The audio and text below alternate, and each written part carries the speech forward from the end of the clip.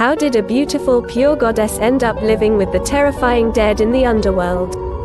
There was a goddess named Persephone who was the daughter of Demeter and Zeus.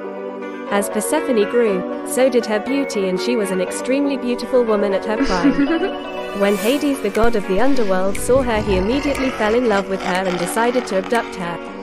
One sunny day, young Persephone was abducted by Hades in his golden chariot. Zeus sent a command to the underworld to release Persephone. Before returning her to Hermes, Hades forced Persephone to eat 6 pomegranate seeds. Hades knew that if someone ate food in the underworld, they could never really escape the world of the dead.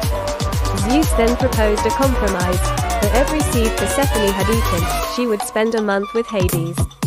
Thus, Persephone would travel to the underworld every 6 months. But after 6 months, Persephone would return and Demeter would be happy again and the earth would blossom once again.